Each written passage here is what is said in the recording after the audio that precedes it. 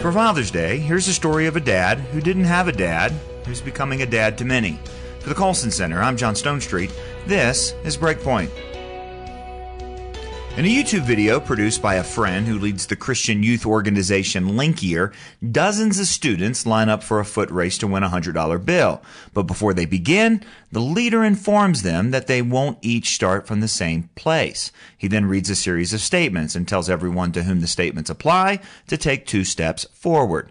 The very first statement, your mom and dad are still married. Second statement, you grew up with a father figure in the home. And then there are many others. By the time he's finished, some students in the group are mere feet from the finish line. Others, they haven't moved at all. They're still at the starting line, looking frustrated and hopeless. The message is clear and it's profound. Everyone runs the race of life. Some people have more help than others.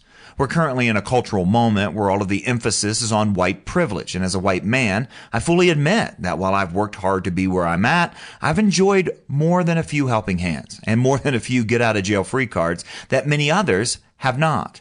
Often our culture has a backwards way of addressing inequality like this, as Dr. Glenn Sunshine recently pointed out on the Theology Podcast. Opportunities should not be removed from those who have them. They should be given to those who don't.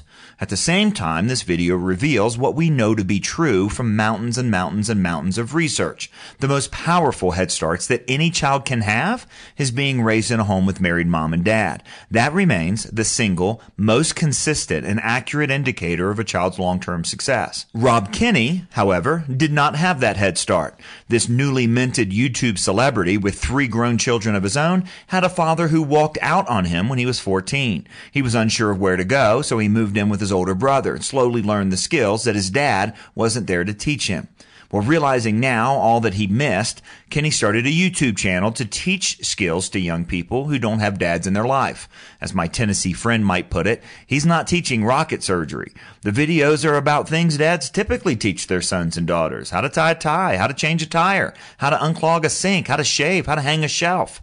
Kenny named his YouTube channel, Dad, How Do I?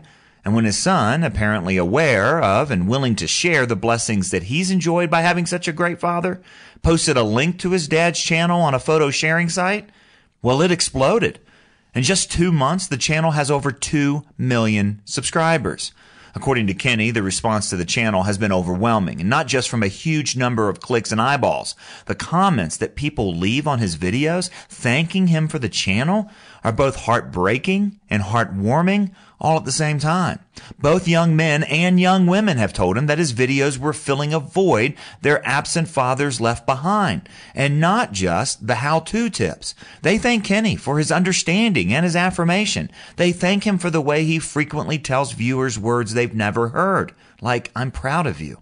They even thank him for the corny dad jokes. Thank you for being the dad I never had, wrote one. God bless you, sir, said another, adding how he'd learned that just because you don't have a good dad doesn't mean you can't be one. Someone's got to break the pattern, he wrote. And another observed, sir, you've unwittingly adopted the entire internet. Well, Kenny's blown away, but he's still humble. I don't always do everything right with my kids, he admits, but then recognizes, as Intellectual Takeout did when they broke the story about his channel, that America has a devastating fatherless ache. The pain's pretty real in our world, said Kenny, and hopefully this will help alleviate some of it. Now, I hope Kenny's idea goes viral, well beyond YouTube and well beyond the internet. I pray that this story of a dad that's making how-to videos can remind us all of the central, irreplaceable value of fathers and inspire other men to act as fathers to the fatherless.